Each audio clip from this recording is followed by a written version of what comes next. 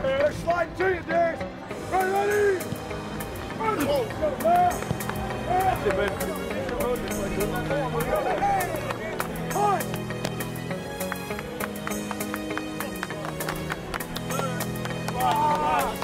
Hey. Bring it up. Hey, play for each other today. Play for each other and make sure you have fun. That rep is the most important rep right there. That's right. Rude boys on three. 1, 2, 3. Rude boys. 1, 2, 3. You don't get too many opportunities like this. Here you go. 10 strong on 3. 1, 2, 3. 10 strong. 10.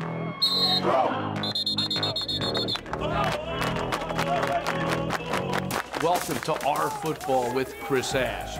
Coach, after the last ball game against Michigan State, you said, if we can't control the line of scrimmage, we can't win football games. Are you talking about that on both sides of the ball? Yeah, absolutely. That's one of our goals in every game that we play. In this league, this is a line of scrimmage game. And you have to be able to run the ball and protect the quarterback on the offensive side of it. On the defensive side of it, you've got to be able to stop the run and put pressure on the quarterback. That's not all just the D-line, though. We did not play well enough on the line of scrimmage on either side of the ball, but that's the D-line, but that's also the linebackers, because they're a huge part of the front on the defensive side. Everything goes together, doesn't it? Absolutely. Every piece of the puzzle has to fit in the proper place for the picture to look right. Why were you unhappy with the focus of your football team? For us right now, we have to be able to have focus on our job, and it's got to be consistent focus. It's got to be razor-like focus. And when you lose focus and you lose that ability to stay locked in on what you're supposed to do to be successful, you don't have a chance. And it wasn't every player, but I just felt like during the course of the game, we had some players that lost focus, got distracted, and didn't worry about going out and being the best football player they could by doing their job consistently every single play. How do you show perseverance as a coaching staff and as a football team?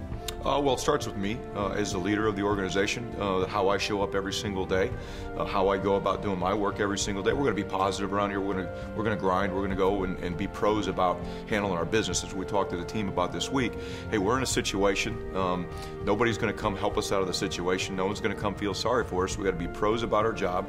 We got to show up, but we got to continue to respect the game, work the game, and go out and play the best we can.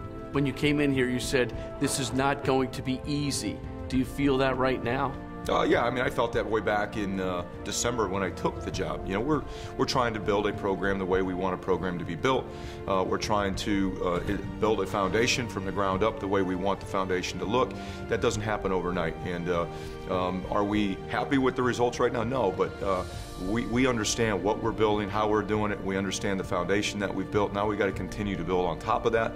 But every single day, we're in a street fight every day. That's where we are. That's college football, you know, and that's part of it. And I embrace the challenge. I love competition, and that's where we're at. When you see an individual effort like Deontay Roberts making 17 tackles, I don't care what level of football competition you're at, when you make 17 tackles, you've really earned it. Deontay's really, I think, improved the last half of this season, especially in the last couple games. I thought the Indiana game, he played his best game of the season.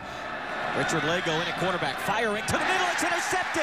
Deontay Roberts with the pick for Rutgers, and the Scarlet Knights get a red zone turnover. I thought he followed it up here this last Saturday with a pretty good game. It wasn't perfect. It took a couple steps back on some things, but he was always around the football. He's always throwing his body in there and trying to make plays. And when you look at Tylen Oden, the fact that he averaged over 5 yards per pop, do you think that he's continuing to progress? Yeah, I mean, he's making strides in some areas. Second and 9 from the 16. Oden drops to throw. Oden steps up. Oden will take it now and run. He'll cut back upfield and down out to the 24-yard line. Picks up about 7. He's dropped by the defensive lineman for Michigan State, Gerald Owens. Still not happy and satisfied in some other areas that he hasn't made the progress that we were hoping that he would make. But we put Tylen out there and he made some plays with his feet, and that's what Tylen's been able to do in the majority of the games that we've gotten him out there. So when you talk to your football team after a ball game like you had in Michigan State, what's the overall message that you try to convey to them? It's just like I mentioned, we didn't talk a lot Saturday. We talked most on Sunday when the game was over. And it's, hey, here's our situation. Kind of give a state of the union on where we're at, what's gone good, what's gone bad, what are we going to do the next couple weeks. And again, it's handle our business like professionals. It's coaches, that's players. What do players want? They want coaches that care about them, treat them with respect, and help them get better. And that's what we're going to do. That's what we've been doing. That's what we're going to continue to do. Coaches want players that want to show up and have a positive attitude and want to be the best football player that they can be and make the good decisions. And that's what we want the players to do. They've done that.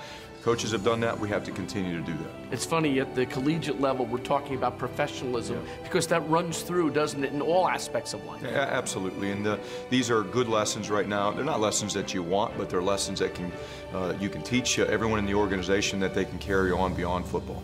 Coming up later in the show, we'll talk about the upcoming game with Penn State, night game, senior day. It's going to be a lot of fun. We'll have more R Football with Chris Ash in just a moment. Don't go away.